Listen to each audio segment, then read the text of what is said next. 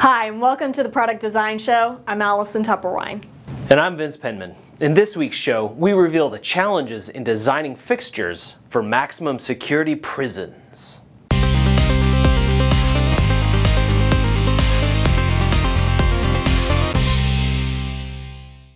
High security institutions have special needs for their fixtures. For example, a regular ceramic sink just won't stand up to the abuse. Any hard object can crack the ceramic. That can lead to chips breaking off that can even be used as weapons. The material of choice for high secure environments is stainless steel. A lot of the same properties that make it ideal for schools and hospitals apply to secure environments as well. It doesn't chip, it's hard as steel, and it's, well, stainless.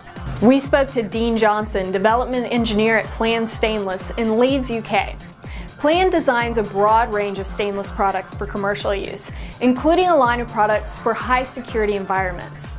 A key design requirement is anti-ligature, which is a politically correct way to say non-strangling.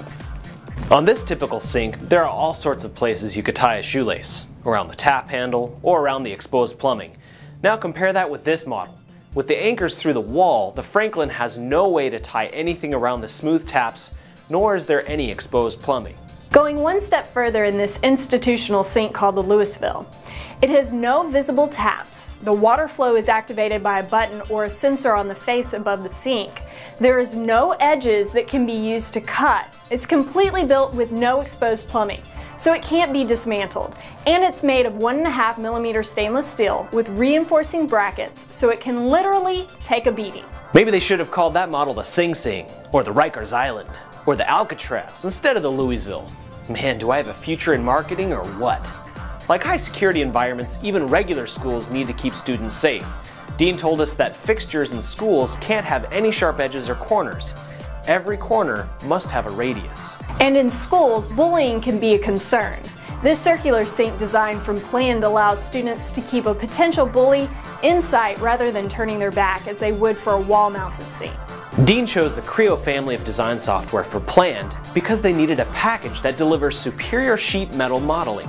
Creo also gives Plan's brake and CNC operators specific measurements on the bend radiuses, or is that radii? Anyway, with this feature, the operator doesn't have to review a complete drawing to set up their machine.